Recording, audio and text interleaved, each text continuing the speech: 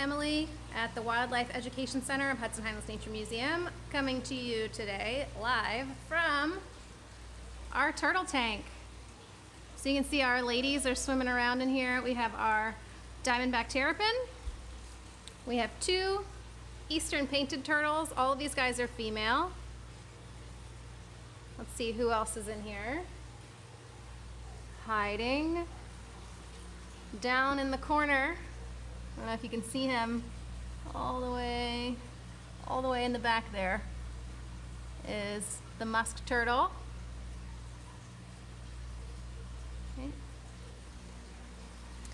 And we also have our lovely box turtle getting some sun.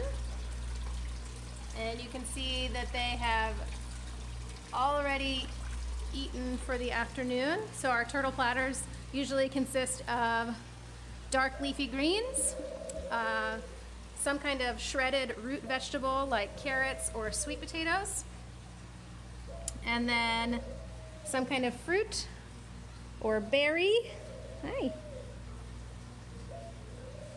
And then some kind of protein. So their protein could be smelt or some other kind of freshwater fish. It could be mealworms, worms, or other insects. It could be cut up baby mice, right? So we feed mice to a lot of the animals here, and the turtles are no exception. A lot of people think that turtles are vegetarians, but believe it or not, they require a lot of protein. They eat a lot of insects, fish, crustaceans in the wild, depending on where they live.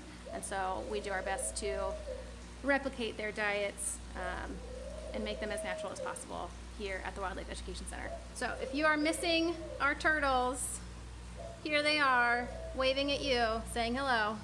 Hello. And we can't wait for you to come and visit them again soon.